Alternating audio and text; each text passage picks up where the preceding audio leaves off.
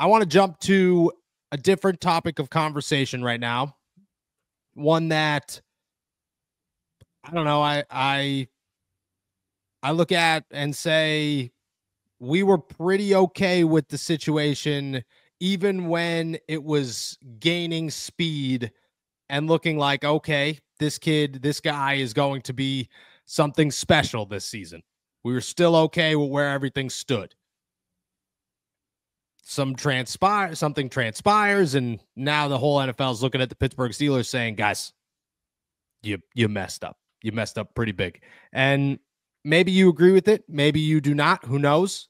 But for those of you who have not been paying attention, the Carolina Panthers the other day inked Chuba Hubbard to a, you have the details there, something $33 million contract, 4 years, $33 million, I believe is the terms of service. Yep. And $15 million fully guaranteed for Chuba Hubbard, which comes out to just about $8 million a year, I would say, for a guy that, yeah, definitely impressive. Actually, I believe is above Najee Harris in rushing yards this season, if I remember our conversation correctly from a couple of days ago. Najee Harris's fifth-year option, $6.7 million. And the Steelers could have picked that up fully guaranteed and had their running back for another season. And at the time, you were thinking, yeah, you know, I get it, but the running back market, it had its 1 year. Now it's going to go back down. This is a good move for the Steelers. It makes sense financially. We disagreed with it while saying it was okay. You know, it wasn't the worst mistake if it turns out to be a mistake, because it probably wasn't the best move if you made it.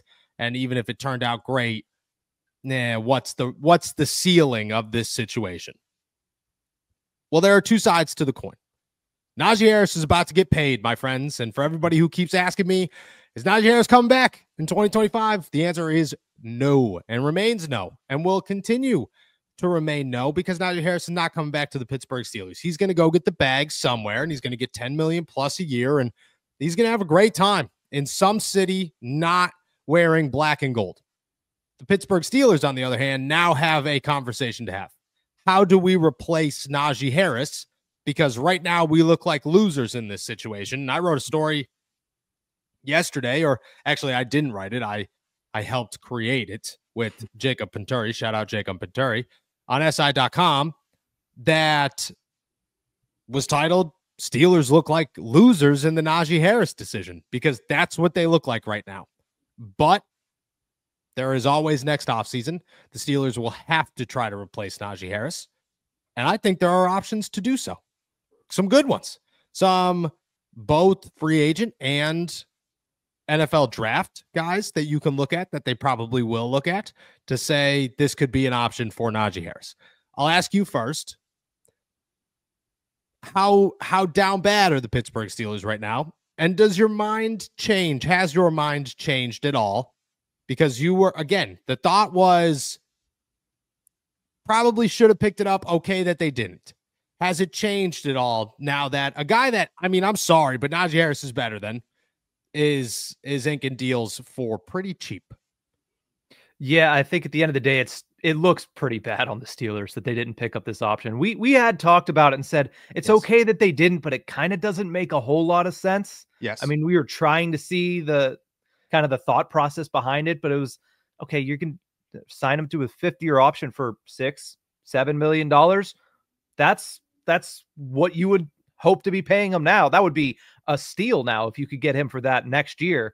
So at this point, the Steelers do look bad in not getting him and not signing him to that 5th-year option. And like you said, I feel like by the day, by the game, by the carry, he is just making more and more money on that next contract. And more than likely, that next contract's not coming in Pittsburgh. It would be nice to see him come back for a hometown discount, but at the same time, running backs of this era know that they need to get their money when they can. And I don't fault Najee for doing the same thing. If that takes him elsewhere, that's probably what's going to do. What he's going to do, it's going to take him elsewhere. I get asked this. Everybody asks me this all the time. So I'll ask you, what's your percentage? Give me your percentage prediction on Najee Harris returning to the Pittsburgh Steelers. I think I would put it at a clean 75, because I think there's a 25% chance if they go on a run, get close to a Super Bowl, and all parties say, you know what, let's run it back. And by run it back, we mean run it back as close to this formula as possible. I could see Najee saying, okay, maybe I take a little bit of a haircut, but I want to win a Super Bowl. And right now, the Steelers were the team that was close. That's the 25% that if they get going and Arthur Smith can talk to him and say, listen, look at the year you just had. It's going to be better next year because our offensive line is going to have more cohesion. Our young offensive linemen are going to have, better, a little bit more experience, and you're going to have a more secured and defined quarterback position. Because at that point, they'll know. At that point, it will be undeniable which direction that they need to go.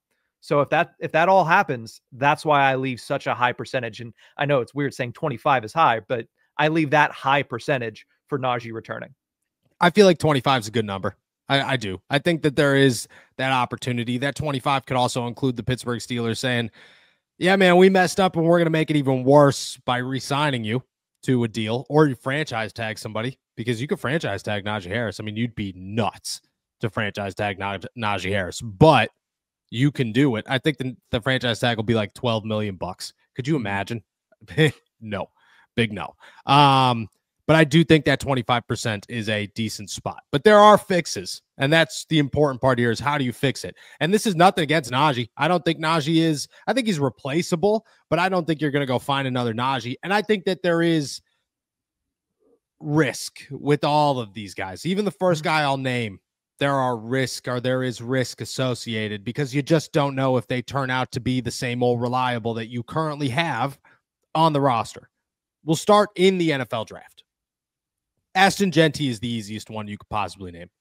If you're as dedicated to your football team as I am, you've got to check out my partners, DraftKings Sportsbooks. With options to bet on your favorite team, favorite players, props, and more, there's something for everyone. And right now, all new customers who bet just $5 will get $200 in bonus bets instantly. Now, that's something to celebrate this season. Just download the DraftKings Sportsbook app and sign up using my promo code ALLSTEELERS. The crown is yours. That's right. New customers can bet just $5 on anything and receive $200 in bonus bets instantly. Stay in on the action and use your $200 in bonus bets on DraftKings same-game parlays for a shot at an even bigger payout. Combine multiple bets together from the same game. If sports betting is not yet available in your state, don't worry. You can still join in on all the fun with DraftKings Daily Fantasy and have the shot to win cash prizes. Download the DraftKings Sportsbook app now. New customers use my promo code ALLSTEELERS and bet just $5 on any wager and get $200 in bonus bets instantly. That's promo code ALLSTEELERS only at DraftKings Sportsbook.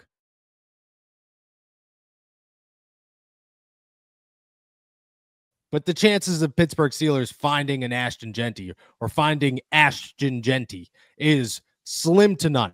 This guy's going to go top 15, almost undoubtedly, possibly higher. He could end up in, I mean, you're telling me that Jerry Jones is getting all this backlash for not going out and getting Derrick Henry, and they're going to finish in the top 10 of the draft, and he's not going to get Ashton, the Boise State kid. They're not going to go get the Boise State kid from Texas. I mean, Jerry Jones is all about keeping his team relevant. The best way to keep your team relevant is to get the crazy running back that could be the next Saquon Barkley or Jahmyr Gibbs or Derrick Henry or whoever it is. Chances are Ashton Jeanty is off the table for the Pittsburgh Steelers. Amari and Hampton is a great name to watch. And to be honest with you, James Jones is a great name to watch. James Jones is a dude who works in a very fast offense, who, yes, is maybe not the ground and pound that Najee Harris is, but I think could be the zone running back that Najee Harris can. I mean, there are different types of zone rushing attacks. Kyle Shanahan runs a zone rushing attack. And Raheem Mostert, who's got no power, he's just the fastest man alive at all times, worked very fine in a zone rushing offense. I think you could find that. You know, people will say Derrick Henry's Derrick Henry. I agree with you, but Derrick Henry is also much more of a Oh yeah, 100%. But Yeah. he's also a speed back, maybe Yeah. more than he is a power back. Like if you really look at it, Derrick Henry is a big man, scary to tackle. A lot of his rushes are he gets open and he takes off and he's outrunning everybody. You could utilize stuff like that. James Jones is certainly an option that I would appreciate for the Pittsburgh Steelers, but I think you could go deeper. And I apologize if I'm not looking at my screen. So if I'm freaking out, I apologize. But You're good. Brashad Smith is a great name out of SMU who we just watched beat Pitt. You could go Khalil Mullings. You could go Caleb Johnson, which somebody tossed out there. I think it goes as deep as possibly Travion Henderson. I really do. I think you could get Travion Henderson out of Ohio State and feel pretty good. That's a power back. That's a guy he's gonna hit you. He's gonna punch you right in the face and feel pretty okay about it. Dylan Sampson could also be on there, but I'm not as high on Dylan Sampson, I would be totally honest with you, as I am some of these other guys. There are options and options in both sides. You know, you want to go speed, you want to go Jordan James, you want to go Brashad Smith, you want to go power, you want to go Omarion Hampton, you want to go Caleb Johnson, you want to go a guy like Khalil Mullings out of Michigan. There are names. Then there are the free agents. And I'm excited for this list. I'm going to do this off the cuff, excuse me. Hit me with the names to replace Najee Harris in free agency. Yeah, I think we did this once before, and the first name is always very comical. James Conner is the top free agent according to Spotrac at the running back position. What's the percentage of James Conner coming back to the Pittsburgh Steelers? Higher or lower than Najee Harris? I was going to say 0.5. 0.5%. I don't think James Conner is coming back to Pittsburgh. I don't think that ends up happening. Okay. But outside of James Conner, the other free agents, Aaron Jones, Jeff Wilson, AJ Dillon, Nick Chubb, Javonte Williams, Zeke Elliott, Alex Madison, and then let me see if there's any other interesting names here. J.K. Dobbins having a really good year in L.A. We'll see whether or not he gets re-signed. Rico Dowdle having himself something. Yeah, could be a name to watch in Dallas as well. So there's names on this list, but again, how many starting caliber names there are? Only about 5 or 6. I'll toss this out there. Aaron Jones is a name that intrigues me a lot on that list because he's a veteran. He knows how to do this. He's good when he's healthy. You could bring in our back, Jaylen Warren. You can go get a rookie in the NFL draft and then sign Aaron Jones. I don't think he's going to be expensive because he's probably just about 30 years old, which would work pretty well. J.K. Dobbins would be good, but he's going to get re-signed in L.A., and I mean, I like J.K. Dobbins a lot, but this is the first year he's ever healthy, and we're only halfway through the season. Can you read off the list again after Aaron Jones? There was another name. It was not A.J. Dillon. Was it Nick Chubb or Javonte Williams? Javonte Williams. Yeah. I'll tell you this. Javonte Williams came out when the Pittsburgh Steelers drafted Najee Harris, and everybody and their mother was telling you that Najee Harris was going to be a Pittsburgh Steeler. Everybody and their mother was telling you this. Javonte Williams was that number 2. It was not Travis Etienne. Travis Etienne was not ending up in Pittsburgh. It was either going to be Najee Harris or Javonte Williams. And Javonte Williams, when healthy, is good. And he runs very well. But the Denver Broncos are not going to keep him around because they're not going to be able to afford him, just like the Pittsburgh Steelers aren't going to be able to afford Najee Harris. The difference is that you're probably not signing Najee Harris for under $10 million. You might sign Javonte Williams to a 1-year, maybe a 2-year, $8 million a year deal and feel pretty okay about that situation. What's the max? What's your number that you'd sign a running back to? All of them. It doesn't matter who it is. What's the max? I mean, again, that list is a list of names. Certainly, I think there's only 4 or 5 that would be worth getting, especially if you're trying to replace a guy like Najee Harris. Not that anybody's going to be a 1-for-1 replacement, but you need to, at the very least, get somewhere near that level.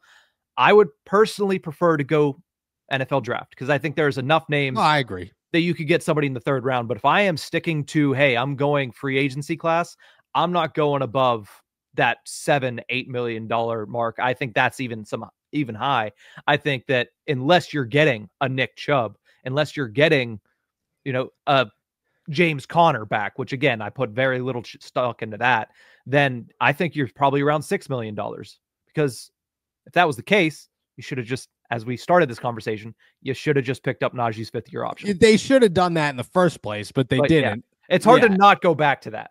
It's very hard to not go back to that. And no matter what they do, the end result will be this is a mistake.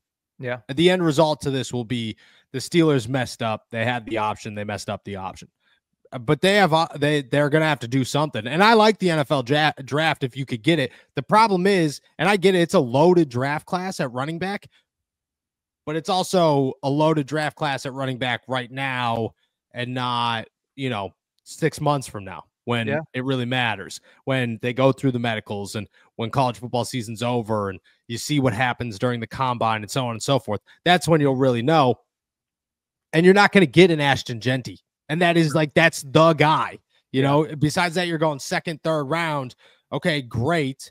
Maybe it works out, but maybe it doesn't, and maybe it works out, but maybe it works out a year and not this first season, because that's the other part of this is that rookie running backs almost never have that crazy season anymore. It feels very unlikely that's the case. I mean, Najee Harris had that crazy season and people raved about how this dude's it. This is it. Najee Harris is the guy right here. And then he slowly took a step back. But even Jahmyr Gibbs last year, impressive.